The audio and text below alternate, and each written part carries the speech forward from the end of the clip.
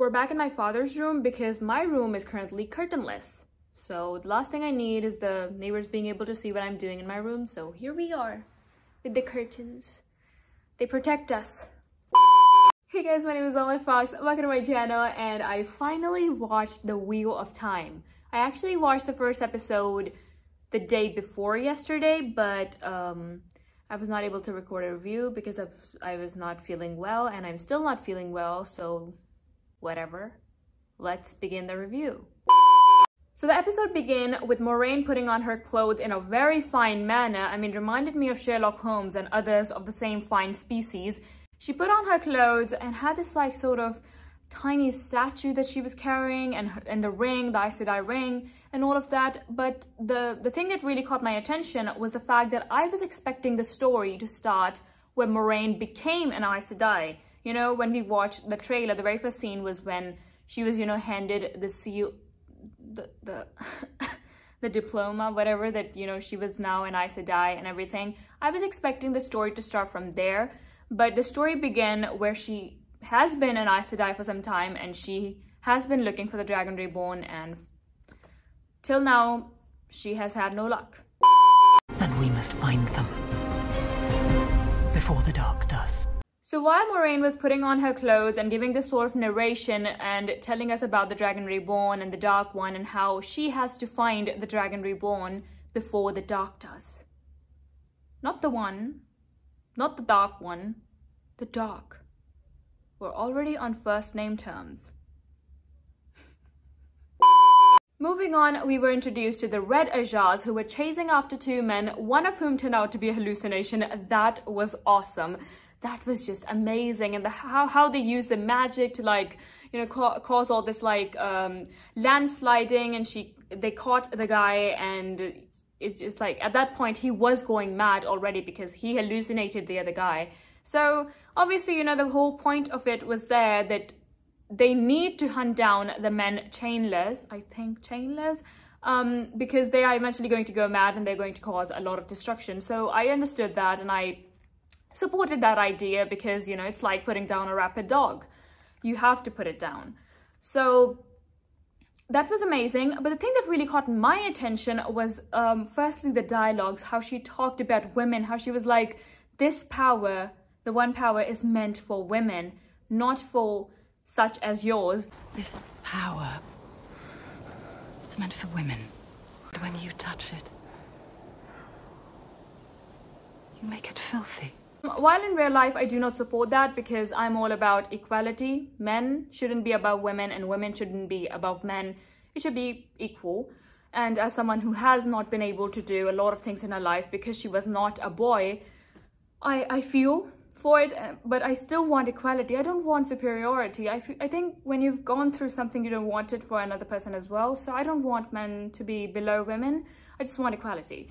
But the whole thing about hunting down those chainless made sense. He's mad. And the Red Ajar, she really seemed to enjoy herself when she was, you know, genteeling the guy. I believe the word is genteel. You know, when she was killing him or whatever. And Moraine and Lan were watching from above, and they were like, okay, that is not the Dragon Reborn and everything like that. But the Red One, she really seemed to enjoy herself when the man was being tortured, and how she talked about being like women and having the power, and it did not seem right to me. At the same time, and later on into the episode, Nynaeve, you know, told about her, the woman who took care of her, and how she went to the White Tower and how they refused her because of the way she was dressed. Like, the Aes Sedai, they seem corrupted. I thought they were supposed to be standing with justice and nothing mattered. I mean, the amount of diversity I saw, the amount of, you know, men and women working together in the, you know, the Two Rivers village or whatever. I thought, you know, that I wouldn't be seeing that. The Aes Sedai, they don't seem the finest of people to me. I think it's not just the grey ones who are corrupted. I think all of the Aes Sedai are corrupted to an extent. So, moving on, let's stick to the sequence. Moraine and Lan were watching from above, and Moraine seemed rather stoic. I mean, Lan seemed sort of like disappointed and amused, and he had all the emotions. And according to the Wheel of Time's description, Lan is not supposed to have emotions. He was literally described as the stoic warder. And yet it's Moraine who has literally no emotions throughout the episode. Not once did we see her, you know, smile or wince or anything like that. I mean, there were a couple of scenes where she, you know, she did show a bit of emotion, a bit of, you know, that when she experienced pain and everything, that was there. But the amount of emotions Lan was showing, the amount of expressions the man had, it just did not sit right with me. And also, the guy, the chainler that they were chasing after, man, he did not look like he was 20. Isn't the Dragon Reborn supposed to be 20? He was born 20 years ago. So, moving on, in the Two Rivers, the village, Nynaeve was welcoming Egwene into the women's circle, and the whole ceremony, how happy everyone was and how diverse it was, and it was just so beautiful. It's like heaven. It's going to be like that in heaven.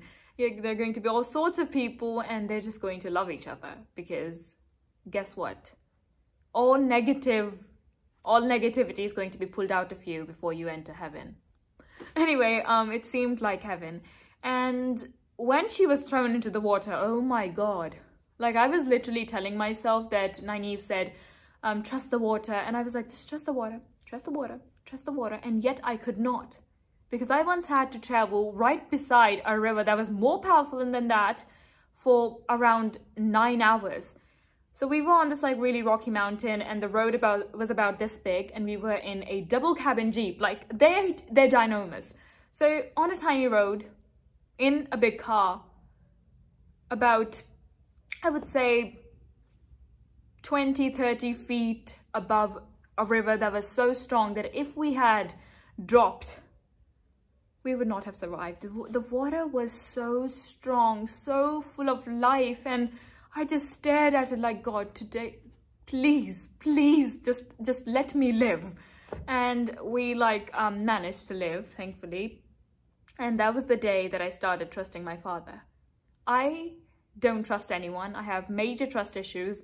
But when it comes to my father's driving, that was the day I decided that I trust him. If he's at the wheel, nothing can happen. And it's actually, and he has proved himself many times. Like, he's a good driver. He's not good at many things, but he is a good driver. A damn fast one, but a damn good one. And I am never going back there. The river, my god, it was so scary. I think I'll take a chopper. I can't afford a chopper, but I'll take one. So the Two River Village is away from, you know, sort of, they have isolated themselves from the world of wars and everything. They believe in living peacefully. Literally want that in my life. And they all just sing and drink and make merry. And they were all sitting in an inn, celebrating, I don't know what. Maybe some celebrations were coming up. They were coming up. I don't know. It was some pre-celebration thing going on.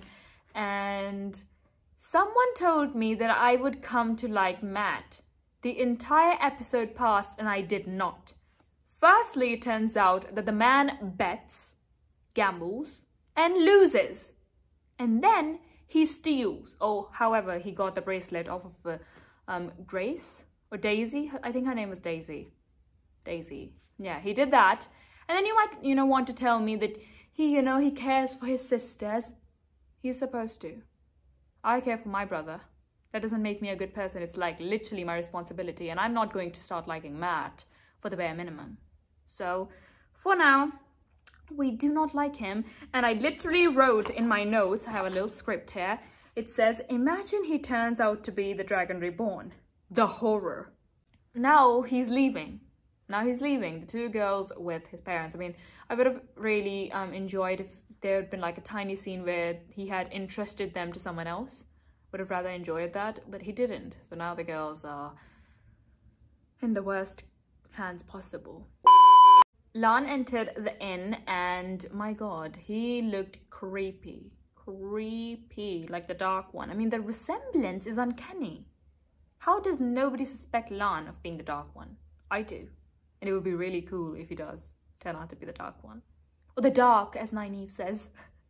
So he enters and introduces Moraine, and they are given rooms and everything. And that's when we were introduced to Layla, who was a very fine lady. But what didn't really make sense to me was that they kept her entire character rather shady. I mean, at first she was not there celebrating. Was she mad? Is she like jealous of Agreen or something like that? She was not celebrating, and she is fine built. She is exactly what a blacksmith should look like. I give you points for that. She was, you know, working, and it turns out that, you know, she does love her husband. Her husband's name is, I wrote it down here, Perrin. Her husband's name is Perrin. She does seem to love him. But her entire personality did not really make sense to me. Not that we need to know her, because the poor girl died. And the way she died, it was heartbreaking. I mean, I literally suspected her to die as soon as the attack started. I was like, okay, I don't see Layla surviving. And she didn't. But her death, it crushed my heart. It was... Can you imagine killing your husband or your wife or whoever accidentally? I don't think there is anything worse than that. I mean, killing someone on purpose, killing your wife on purpose is good. I mean, the bitch's dead. I wanted it.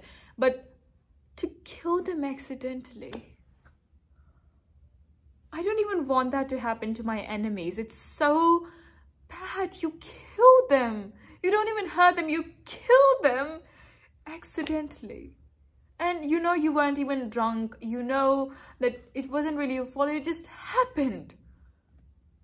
God, it's just like, I don't think I will ever be able to recover from that, but I do give you points for it, because if she had been like killed by a minotaur or something, that would have been like everyday stuff. But this, I don't think I've ever seen this happen. Maybe, but I don't recall. I must have, but I don't recall. But this is fine. Agree to disagree. While some wars are completely useless, others are needed. For example, the one at hand. If the Dark One doesn't start a war, he's going to die. And if the Aes Sedai with the Dragon Reborn don't start a war, they're going to die. Sometimes wars are needed. Yes, can the Dark One exist in his own place in peace and the Aes Sedai in their own place? Possible. But highly unlikely, because he's the Dark One.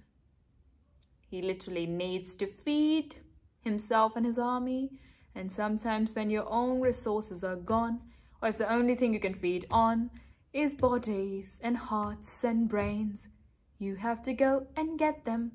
So to every vampire who drinks deer blood, for the love of God, you are disgusting. Go find a human, please. So Moiraine and Lan settled down in their rooms with fresh linen and stables for their horses, but the thing that again caught my attention was the fact that Lan had way too many emotions. Even I don't care that much about the temperature of water, because I have taken many cold showers in my life. Sometimes the water heater is just not working. So I just stand there and I'm like, Elenif, we are warriors. We are not afraid of cold water. I literally tell myself that I'm a warrior. And then I just jump into the cold water. Yes, it requires a pep talk, but I do it. So, Lan, you need to start doing that as well. Moving on with the characters, Nynaeve is a wisdom. And it turns out wisdom isn't just like, Nynaeve is very wise. No, Nynaeve isn't full of wisdom. Nynaeve is our wisdom. Wisdom is like a thing you can become. And that just, it kind of like, I like that, because Nynaeve does seem like a really strong and wise person. So that's when the Dark One entered the village, and again, he resembles Lan to great extenses. And that also got me thinking that if Lan had entered the inn in his color-changing cloak, you know, the one that makes him invisible, and sometimes it's just his head floating around, that would have been quite a sight. The next day, Lan and Moiraine set out to find the Dragon Reborn, whereas Egwene and this guy, they have a conversation, and my god, again, the scenes were so beautiful. They were so stunning and so peaceful and just so beautiful. So while they were having that conversation, Moiraine has a little chit-chat with Nynaeve, and it is rather apparent that she does not like the Aes Sedai. Makes a lot of sense for what they did to her mother figure. Makes sense, and Lan found the much-loved sight. If you guys have watched my previous videos, you know exactly what I'm talking about. The dead sheep! God, did that look stunning.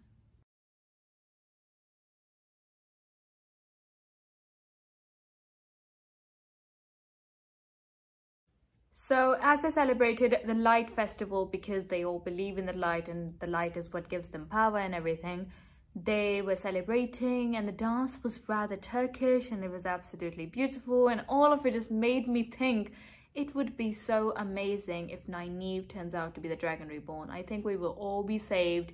She's wise enough. She's literally our wisdom, so I really hope it's her, but I still think that it's this guy who's going to turn out to be the Dragon Reborn. I don't know his name. Please leave his name in the comments.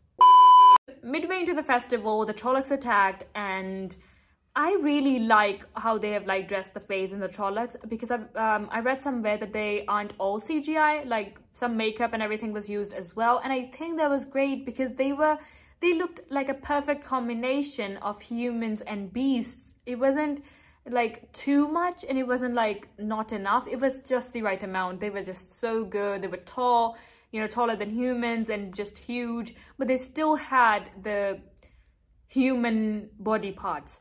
So I really liked the Trollocs, and then everyone was just like running around trying to find shelter, and Perrin and Layla run into a house, probably their own, and they let the lady enter. I think that was the sweetest thing that happened in the entire episode, because people would literally not even hold the elevator for you, and they let her enter during a Trolloc attack, and I think that was just so sweet.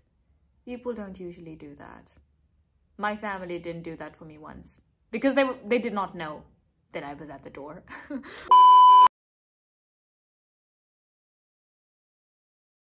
Also, why does this merchant seem to be rather enjoying himself? I mean, it's almost as if he's a part of this. He's rather sus. What is that? Moving on, even the people who were out of town, this guy and his father, they too got attacked by the Trollocs, and I absolutely hate when a father does not tell his son or his children or anyone he knows about something as mandatory as Fays and Trollocs and stuff.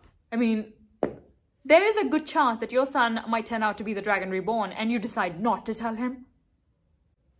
Why not? I mean, literally he asked, "Father, what is that?" And I was like, his father told him nothing. I mean, I belong to a family like that, so this was like a pain that I felt.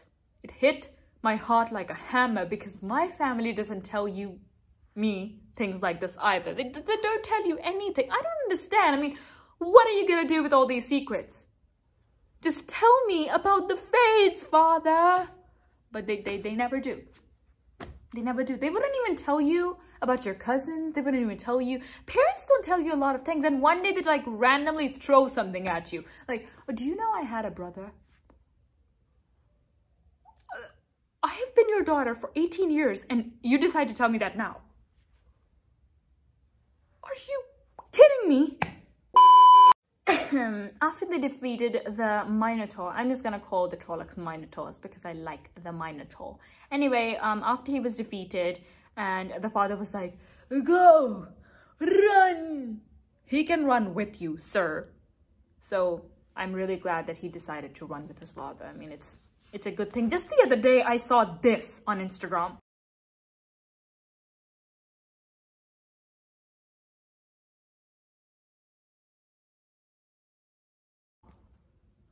I do understand that you wanted to save him, but go.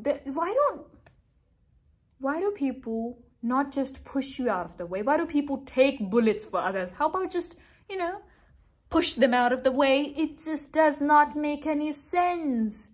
Clearly you had enough time to run and stand in front of me. How about pushing me out of the way and yourself as well? It just doesn't make sense. So he took his father back to the village, and I was really glad that the father survived and Moraine helped him survive. Thank you so much, Moraine. And my God, when Moraine was fighting the Trollocs, Lan's action sequences were absolutely beautiful. All those stunts have my heart, and the magic and how she just like was working with it. And in the beginning, she did sort of like seemed confused, like she had no idea what she was doing, the facial expressions. But then she got a hold of it and she was like, light, help me. And then she just did it all. And like every super movie ever, she destroyed the entire village, but she saved it. Ooh, and Moraine also sort of looked like Cinderella. She was wearing blue and all the magic around her. If this would have been a Barbie movie, by the end of it, her dress would have changed. And her hair would have been all sparkly. And Lan would have turned into a prince. So after Moraine so generously helps this guy heal his father, and I was finally thinking, oh, there is finally a movie where they don't blame the good guys for the bad things happening. They're like, oh, you showed up and this happened. That's really sus. This guy, he sort of, you know, went about it. He said the same exact dialogue, but he asked this as a question. He was like, okay, you showed up and then this happened. What's going on? And that's when they found out that many Trollocs were, you know, heading their way. And I believe, and they were, you know, since they were after just the Dragon Reborn, so they decided to take just the 4 of them away. So Moraine told them that if you leave with us, the Trollocs will have no reason to attack the village because you wouldn't be there. And I think the Trollocs know. Oh, actually, I don't think, but does the Dark One feel the Dragon Reborn's presence? Is he like familiar with it? But I think if he was familiar with it, he would have like simply attacked the first village where the Dragon Reborn was. I don't think he is familiar with that. But if he isn't, then he plans on killing everyone, hoping that in the way he would somewhere kill the Dragon Reborn as well. So it doesn't really make sense how the 4 of them's departing the village will protect the village in any way. It's confusing. And finally, the 6 of them rode off into the sunset without Nynaeve, which was I was a little concerned about that, because imagine Nynaeve was just unconscious in some part of the village and she wakes up after they have left. That would be real funny.